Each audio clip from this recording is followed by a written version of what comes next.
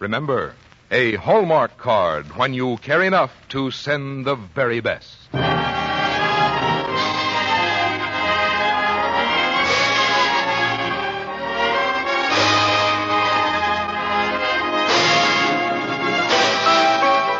Tonight, from Hollywood, the makers of Hallmark greeting cards bring you James Dunn in Betty Smith's A Tree Grows in Brooklyn with Connie Marshall on the Hallmark Playhouse.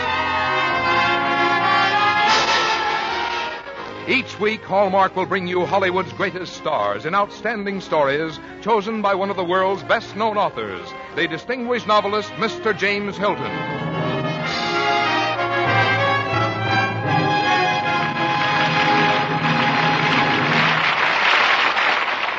Good evening, ladies and gentlemen. This is James Hilton. Tonight on our Hallmark Playhouse, we present our dramatization of a very well-known story which not only recently reached the top of the bestseller list, but won fame for its authoress almost overnight.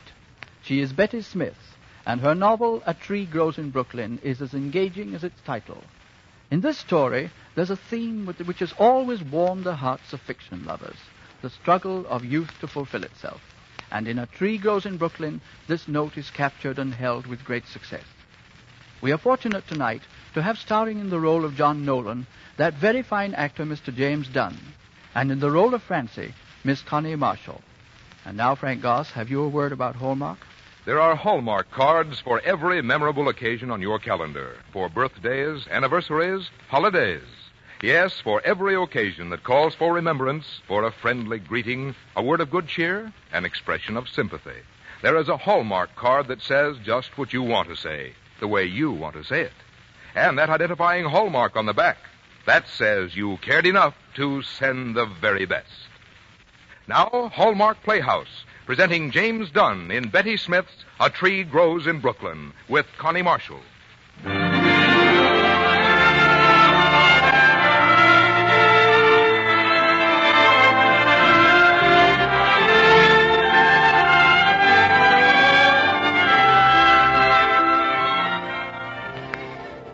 There's a tree that grows in Brooklyn.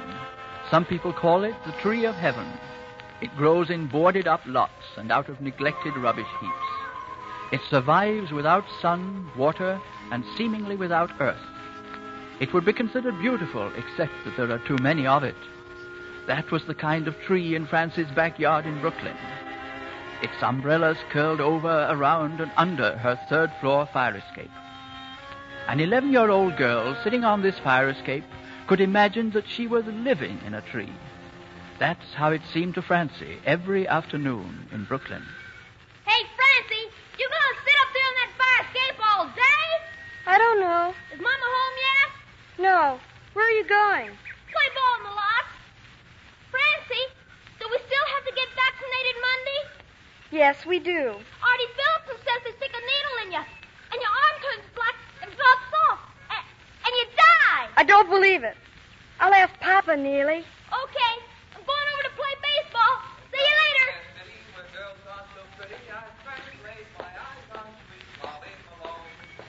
Papa. I'm out here, Papa. Oh, hello, Francie. Hello, Papa. Move over and I'll come out. Is your mother home? She isn't home from work yet. Oh. Well, I'm going to work at Columbus tonight. Big wedding party. As a waiter or a singer? Both. Oh, it's cooler out here. You can see a lot of Brooklyn from a fire escape, can't you, Francie? People and buildings, laundry, garbage cans. Organ grinders, carts with flowers on them, babies. Yeah, you can see plenty of those in Brooklyn, kitten. I'm going to rise in the world and get my family out of here. Next year will be better, you'll see. Next year, I'm going to get you a fire escape that looks out on a garden. Maybe even on a playground. That's right, Papa. Your ship will come in. My father was a man who never held one job long. I started waiting on tables when I was 12. And when I began to work, I said to him, well, maybe your ship didn't come in, Pop, but mine's going to. You're the best singing waiter in Brooklyn. I've always wanted to be a real singer. The kind that comes out on the stage all dressed up. Well, I will be yet. And things are going to be different for you. I'm going to see to it that you get through school. Yes, Papa. Maybe Neely and I can find your ship and make it come in. Francie, if I ever do have any luck, You know what you and me are going to do? We're going on a trip. Just you and me? Yep, just the two of us. We'll go way down south where the cotton blossoms grow. Oh, Papa, I love you so much.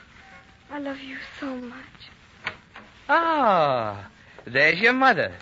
Hello, Katie. Oh, here you are. Mother, they're going to vaccinate us or we can't go back to school. Vaccinate you? What for? Smallpox. They're going to vaccinate Neely, too? Both of us. Mrs. Phillipson says your arm drops off and you die. Oh, now it isn't as bad as all that, baby. I was vaccinated thousands of times in my youth. And you didn't die? Well, you see me here, don't you? But when do you have to go? Monday. Can you go with us, Mama? No, honey. I have another cleaning job. Papa? I'm working Monday, too, baby. But there's nothing to it. Francie, don't let Neely see you're scared. After all, Neely's really such a baby yet. And you're a big girl. Yes, Mama.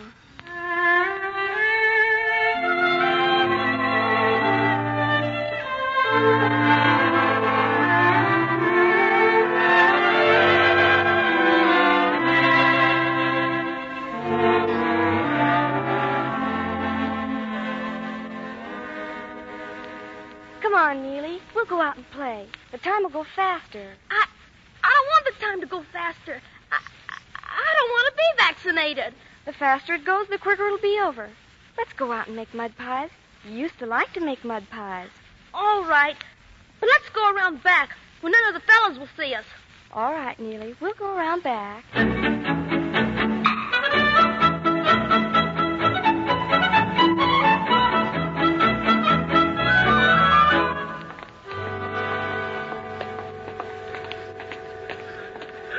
Well, I guess this is it, Neely. Are you scared, Francie? No. Me neither. Oh, Neely. We forgot to wash. We've still got mud from the mud pies on us. Papa says good, clean dirt never hurt anyone. Well, we're here now. I'll go first, Neely. You sit out here on the bench. Don't go away now. I won't. All right, little girl. Right over here. Turn back your sleeve. Dirt. We're ready, Doctor. Look at that arm. Filth from morning to night. Don't these kids ever wash? There's no excuse for it, Doctor. Clean part of her arm for the vaccination. Well, let's get it over with. Yeah. That's all. You can go. My brother's next. His arm is just as dirty as mine, so don't be surprised. And you don't have to tell him. You told me. You don't have to tell him. Besides, it won't do no good. He's a boy, and he don't care if he's dirty. Go on in, Neely. It doesn't hurt at all.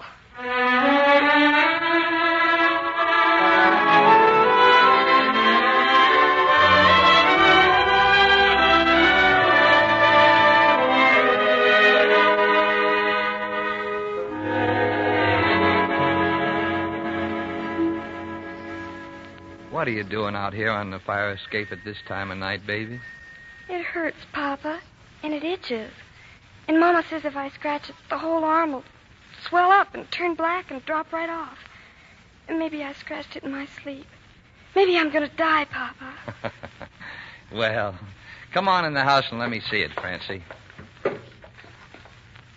It's all swollen. Look. Ah, that's nothing at all. You should have seen my arm when I was vaccinated. It was twice as swollen, and it was red and white and blue instead of green and yellow like yours. Now, we'll just put a few drops of carbolic acid in some water and wash it out.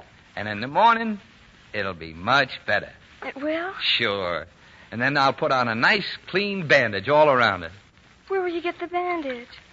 Well, I'll tear up one of my undershirts.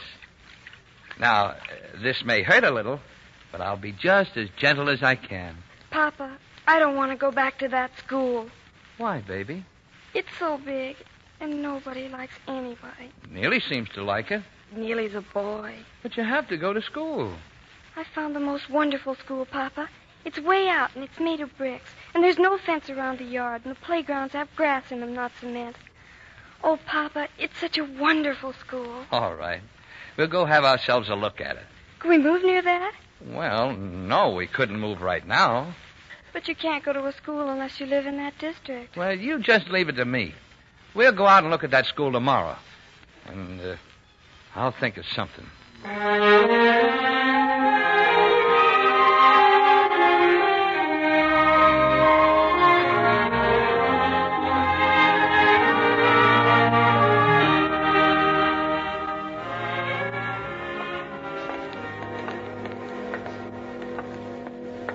What do you think of it, Papa? What do you think? Yeah. This is a school, all right. This certainly is it. I've just got to go there, Papa. All right. I'll tell you what we'll do. We'll walk around and pick out a nice house and then take down the number. Then I'll write a letter to your principal saying that you're moving there and you want to be transferred to this school. There's a house down at the corner. It has flowers all around it. That's where I'd like to live. All right. We'll go down and get the number. It's the kind of a house you read about in books. Francie, Yes, Papa? you know what we are going to do is wrong, don't you? Is it, Papa? But it's a wrong to gain a bigger good.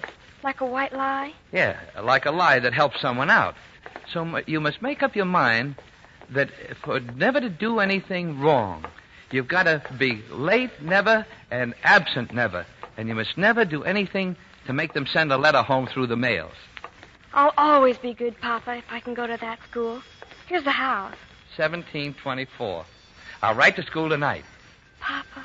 Oh, Papa. Yes, Francie. Papa. My cup runneth over.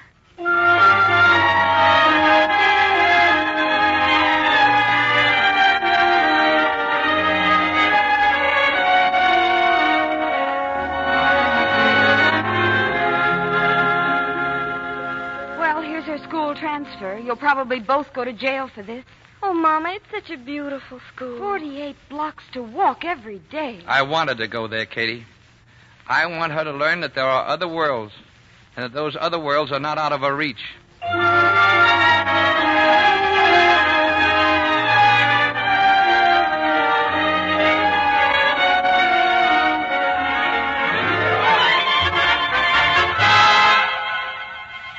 We gotta hurry and get dressed. It's Halloween.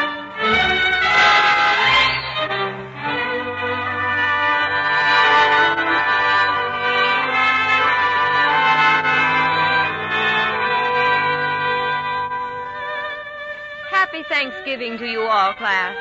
A very happy Thanksgiving.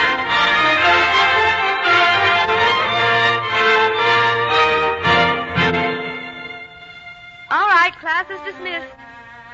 I hope you all have happy holidays and a very, very Merry Christmas.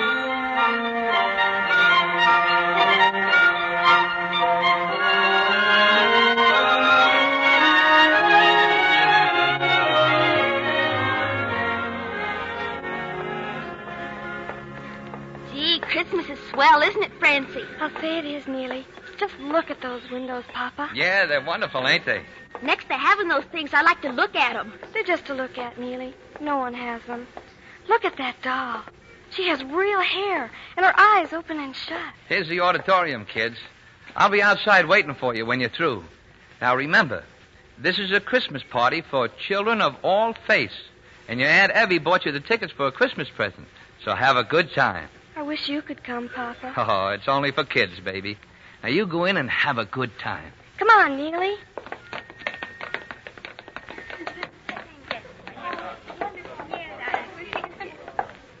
There's some seats down there, Francie. Children, we have a special surprise for you. As you see, here is a little girl with a beautiful doll.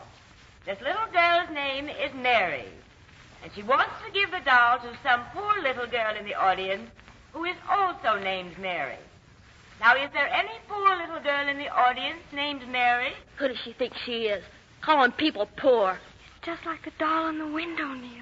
No Marys in the audience? Oh, well, that's too bad. Little Mary will have to take the doll home again. My name is Mary. Francie! Oh, we do have a Mary. A very bashful Mary.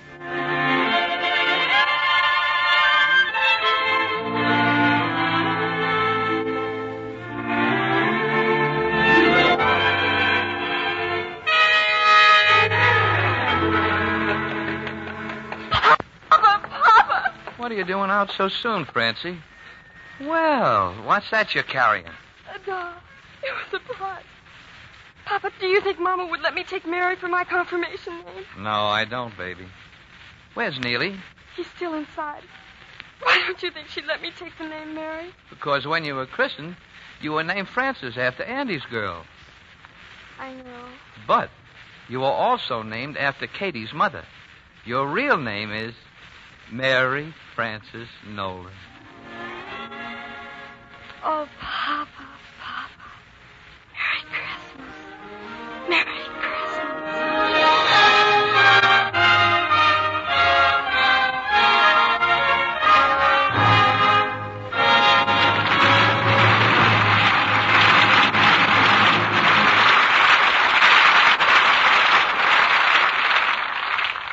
Mr. Hilton, James Dunn, and Connie Marshall will be back with us in a moment. But first, they say that to acknowledge a debt is a sign of greatness, and surely there can be no doubt about the greatness of Thomas Edison. This electrical genius acknowledged his debt in these words: "My mother was the making of me. She was so true, so sure of me, and I felt that I had someone to live for, someone I must not disappoint." Surely any mother must treasure words like these for the heartfelt feeling they convey. And certainly it is not surprising that you should find these very words on a Hallmark card, just one of the many appropriate Mother's Day greetings. A week from Sunday, May 8th, is the day, so don't forget. Stop in this weekend at the Friendly Store where you'll buy your Hallmark cards.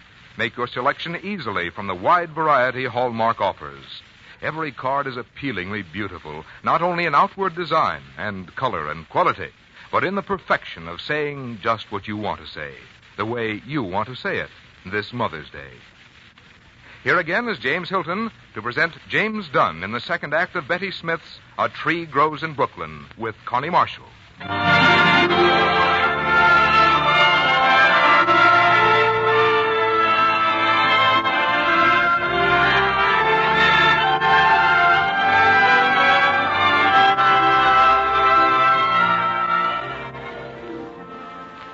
Time went on as it does everywhere, even in Brooklyn. Spring came, and summer, and winter again. And suddenly Francie was 14, and it was almost Christmas again. But nothing was right about Christmas this year in Brooklyn, because something was wrong with Johnny. He came and went almost without speaking. His hands trembled badly. He could hardly hold the fork when he was eating. And suddenly he looked very old. Katie went about white and quiet, as though she were carrying the tragedy within herself. One night, Francie woke in the middle of the night.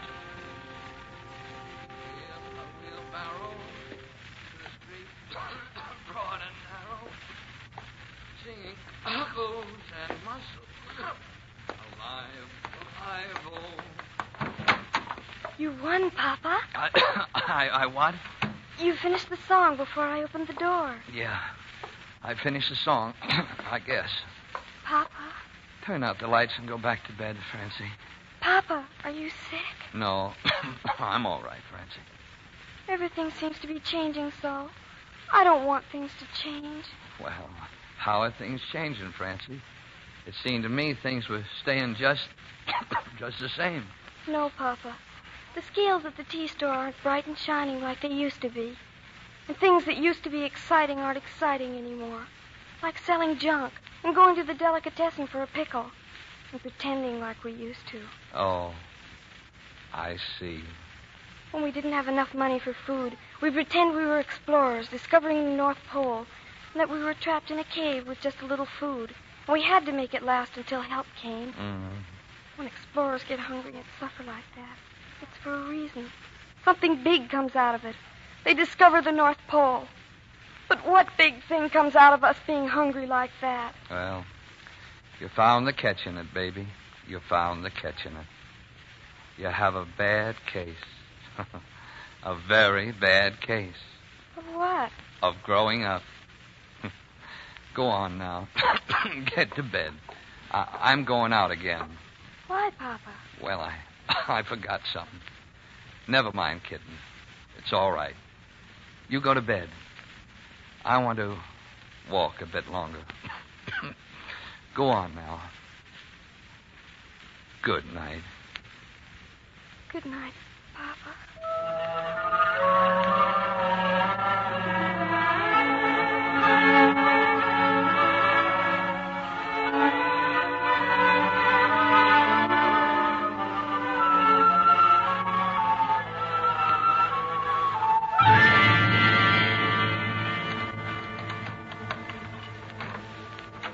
Mama, where have you been all day?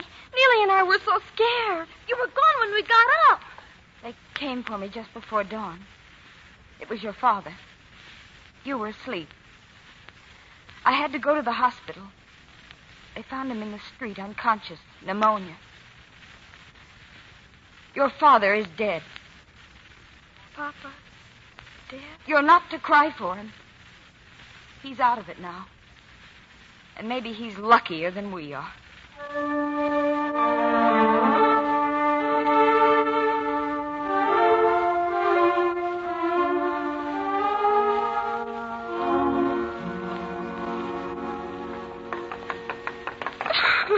Francie, wait for me. Wait for me, Francie. Oh, Neely, why did Papa have to die? I guess God wanted him. Why? Neely, I don't believe in God anymore. I don't believe in God anymore. I want to go home. But Papa's dead. Oh, Neely, Papa's dead. My whole world's ended. Papa's dead. Papa's dead.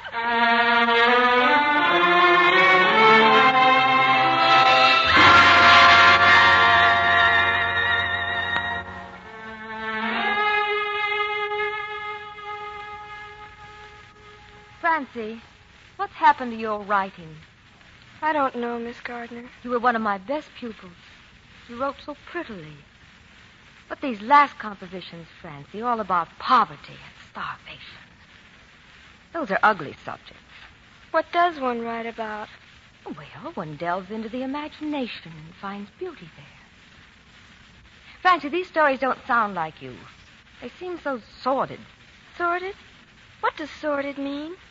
What did I tell you when you don't know a word? Go to the dictionary. Sordid. Here. Sordid. Filthy. Filthy! Papa wore a clean shirt and collar every day of his life. He shined his shoes sometimes twice a day. We aren't discussing your father. Dirty! We're talking... Papa had his own mug at the barber shop. Gross. Papa was a dancer. He was slender and quick. Sordid, also mean and low. Why, everyone loved Papa. Everyone. Don't you ever dare use that word about us. Francie. Us? We were talking about your compositions. Why, Francis, I'm surprised. A well-behaved girl like you. Talking like that to your teacher the week before graduation. I'm sorry.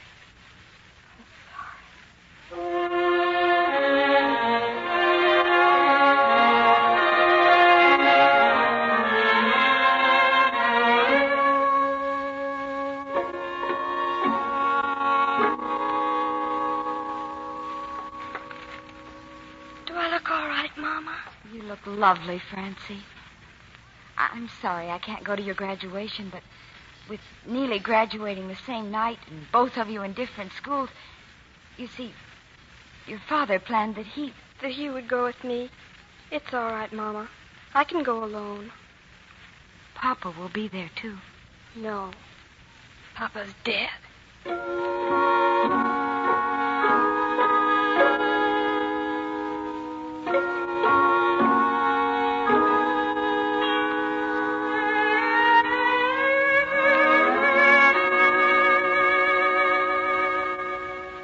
It was a lovely graduation, wasn't it, Francie?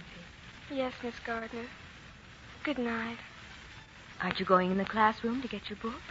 I took them this afternoon. Francie, you want to get your flowers. I haven't any flowers, Miss Gardner.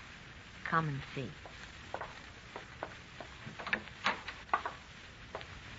Look at your desk, Francie. Red roses. Whose are they? Look at the card. It says Mary Frances Nolan. Open the card. Papa. It says for Francie on graduation day. Love from Papa. Miss Gardner, he can't be dead. He sent me flowers. He sent me flowers. He gave me the money a year ago and that card all written out. He said when Francie graduates, send her some flowers for me in case I forget. Oh, Miss Gardner. Go ahead and try, Francie. Try. In a little while, we'll go and meet your mother and Neely. Oh, Miss Gardner, he isn't really dead, is he? Not when he can come like this, when I needed him so much. Not while people live who remember what he was like and love him. No. John Nolan will never be dead, Francis. He lives on in you and Neely. I was wrong. There is a God. Oh, Miss Gardner, there is a God. And isn't it wonderful? Papa knows him. Papa knows him.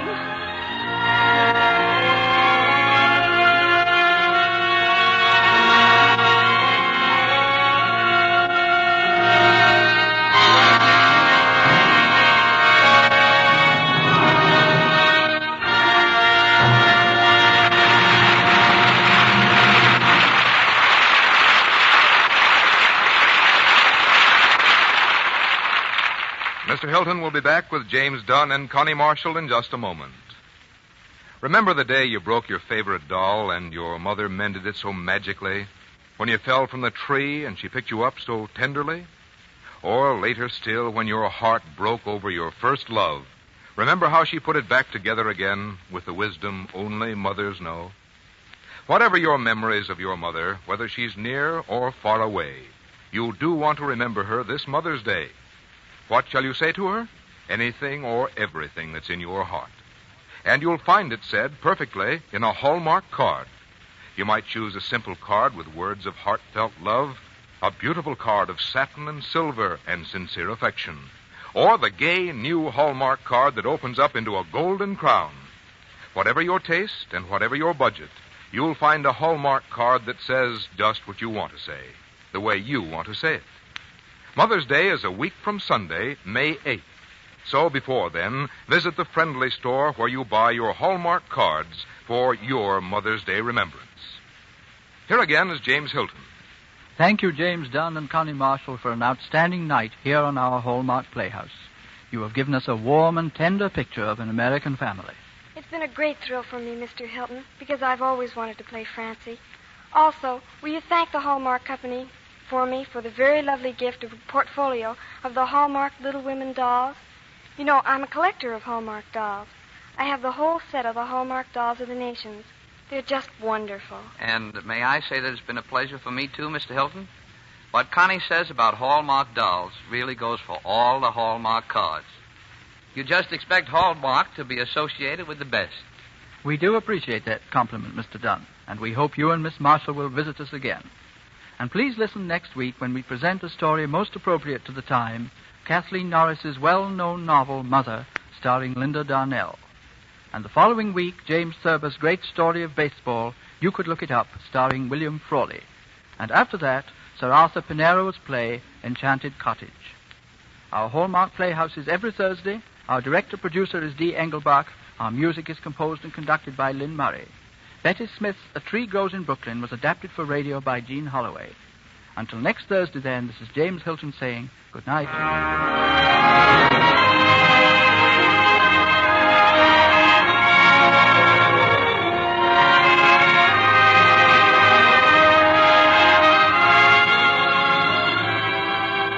Look for Hallmark cards that are sold only in stores that have been carefully selected to give you expert and friendly service. Remember Hallmark cards when you care enough to send the very best.